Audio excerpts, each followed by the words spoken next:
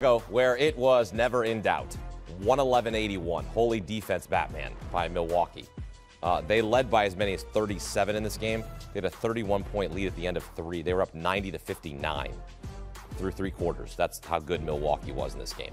Perhaps an overreaction after losing game two. Look, Chris Middleton's out rest of the series. He's one of their top players, but they didn't feel his absence because look who led the game in points. Grayson Allen. Usually it's G period Antetokounmpo leading the way. This time it's G period Allen leading the way. Grayson Allen, 22 points off the bench, 6 rebounds, he had a steal, he had a block, and Milwaukee, 2-1 series lead as they pound Chicago by 30. All right, back here at CBS Sports NBA insider Bill Reiter. This game was never in doubt. What stood out to you as the biggest takeaway from this victory for Milwaukee? I think you said it, or at least a big part of it. We overreact to individual games in such a big way, and the Milwaukee Bucks heard that, heard the noise that Chicago was a threat, heard the noise that maybe they're not championship contenders with the question mark about Chris Middleton for the entirety of the playoffs and the fact he won't be available in this one. And they came out and they smothered the Chicago Bulls. A very, very good offense. That 81 is the stat of the night. 81 points for a Bulls team that doesn't play great defense. They're better with Alex Caruso, but who have to put points up, who have to make sure that they're outscoring their opponents.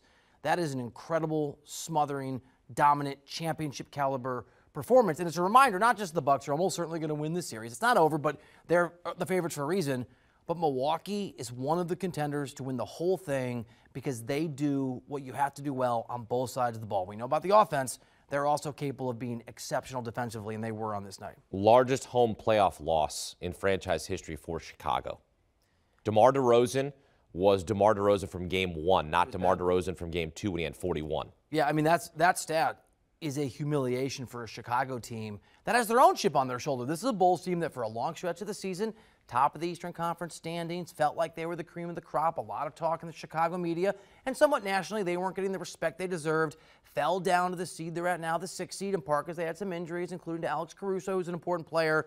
And so this was supposed to be a statement series. We're going to go toe-to-toe against the defending champions. We're going to show people what we're about. We're going to show with our determination, our offensive excellence, our improved defense, with our healthy squad that we can compete.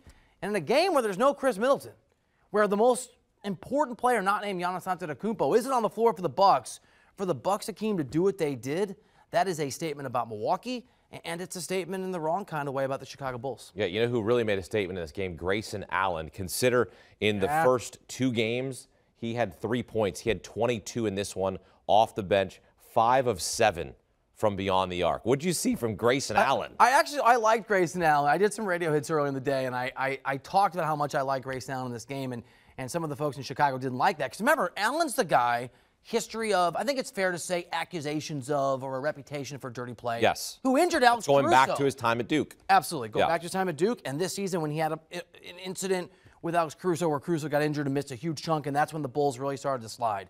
So for Grayson Allen to go into that building against that team that, let's be frank, they do not like him on a personal level. There's obviously the added impetus of we got to win this game for the Chicago Bulls to take control of the series. And for him to play like that is a reminder of the really impressive depth that John Horst has put on this team. Bobby Portis had a really big night, big addition. Grayson Allen had a really big night, really important role player who played like more than that on this evening.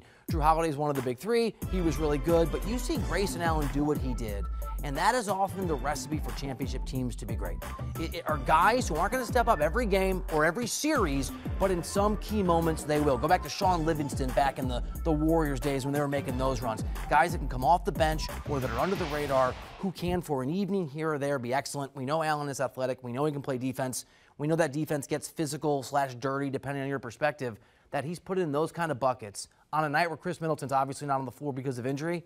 That says so much about Milwaukee and the different ways they can be dangerous. They are so deep. Do you want a sports network that delivers everything that matters about the game? The highlights, the picks, the instant analysis, no yelling, no fake debates, no politics.